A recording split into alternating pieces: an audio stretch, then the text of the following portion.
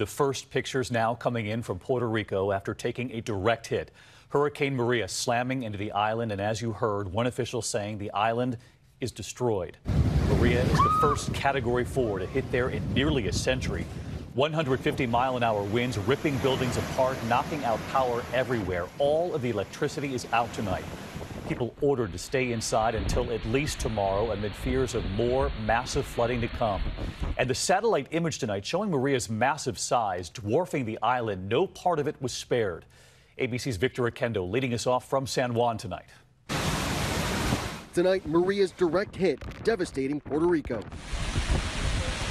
The first Category 4 storm to strike Puerto Rico in 85 years, slamming ashore around sunrise. We are back here on the northern side of San Juan here. I can only imagine what went down when this thing made landfall in the southeast corner of this island. Obviously the eye getting closer and closer to us, that eye wall now scraping the northern beaches here.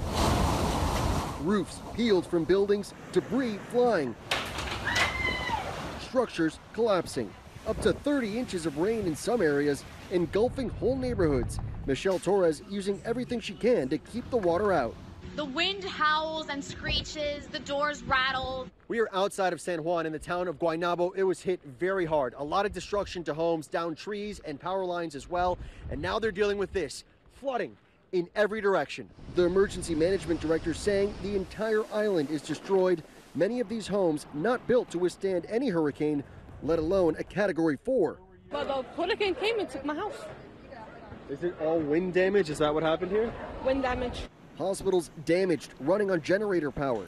We're standing on one of the busiest thoroughfares in all of San Juan, Puerto Rico, the John F. Kennedy Expressway. Not a single car in sight. We're the only ones out here. Emergency management now confirms 100% of Puerto Rico now without power.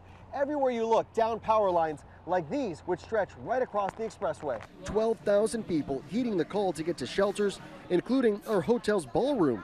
Evacuees moved off this arena floor due to safety concerns. The howling wind piercing the darkness. Terrified residents singing about strength during trying times to ease the fear. David, you can see the damage right here behind me. This is what so many streets across San Juan look like tonight.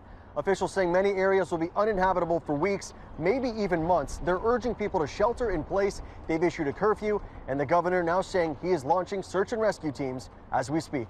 David? Victor Oquendo leading us off from San Juan. Victor, thank you. Hi, everyone. George Stephanopoulos here. Thanks for checking out the ABC News YouTube channel. If you'd like to get more videos, show highlights, and watch live event coverage, click on the right over here to subscribe to our channel. And don't forget to download the ABC News app for breaking news alerts. Thanks for watching.